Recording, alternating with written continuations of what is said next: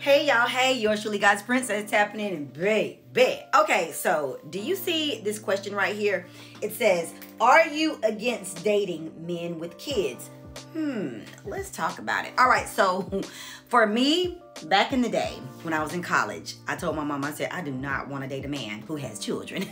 Now, actually, it all started when I was in high school. I was like, I don't want to date a guy who has children because what if that happens to me? It's not like I was sexually active like that in high school. I'm just saying, what if I did? And what if I got pregnant? Because he already, you know what I'm saying, got somebody else pregnant in high school. That could be me. So no, no high school babies. Then college rolled around. My mentality was still one of the same. I didn't want a dude that had children. However, the reasoning was different. My reasoning in college why I didn't want a man who had children was because I felt like that was going to be money coming out of my income. Okay? Or the household. Not money coming out of my income, but money coming out of my household. And the other reason was because I think that might have just been the only reason. There was money coming out of my household. But then my mother and I had a conversation and she was like, well, Stephanie, what if your bonus dad would have felt the same way about me? I had you. But my thoughts to her, and I love my bonus dad, and nothing against him, but he had two and she only had one. So my rationale was, that don't even matter. Okay? Anyway, but her conversation with me, it did change my mentality, and I did try to date somebody with a child, and it was fine. This was in college. I did date somebody with a child, and it just seemed like the little baby didn't like me, and most times children like me. So that's another thing. Sometimes you got to deal with, if it's a daughter and he had a daughter, that daddy-daughter bond, because my father and I had one when I was growing up, and my bonus mom did not like that. All right, so I know what it's like to be on the receiving end, on both ends, to be the child with the step parent and to be the dating person working towards being a step parent. I would be a good step parent because I know what it was like with my bonus mom when I was younger. It was only the love of Christ that caused us to develop a good relationship later. You see what I'm saying? So in this regard, am I against dating men with kids now?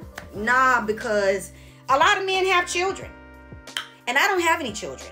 But my thing is this. If I'm going to date you and you have children, I'm not dealing with baby mama drama. I'm not dealing with bad behind children who, if I say something to them, because that was another thing. I dated this one dude, y'all. And at Christmas time, his daughter came to visit him. And the grandmother had told her to stop. Y'all look at my makeup. The grandmother had told her to stop walking so hard because of the neighbors beneath them. Well, she kept doing it. And I was like, hey, remember what your grandmother said?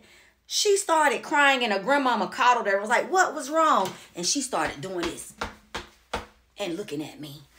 Whoo, see what I'm talking about? See what I'm talking about? Like, I didn't even say anything for her to catch an attitude or start crying. But the grandmother coddled her, and then she wants to look at me like, and then stomp her feet. I don't know.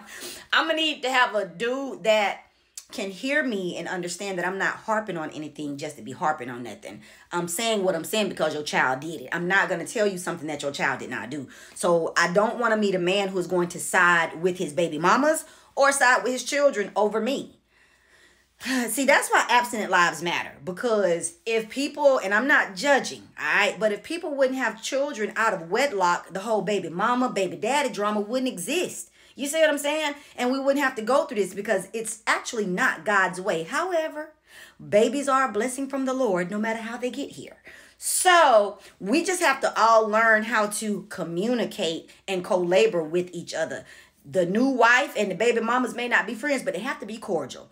The children may not like the new spouse or girlfriend or boyfriend, but they got to be cordial. And that's something that those parents are going to have to handle, getting those baby mamas and baby daddies in check and them children in check. Leave me out of it. I just want peace. If I'm not going to have peace, I'm not dating a man who has children. That's just it. I love y'all. God loves you best. Chime in below. Would you date a man, or are you against dating men or women with children?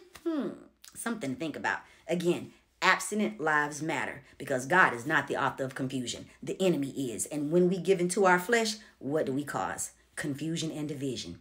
And that's not God. Hug yourself for me. Mwah!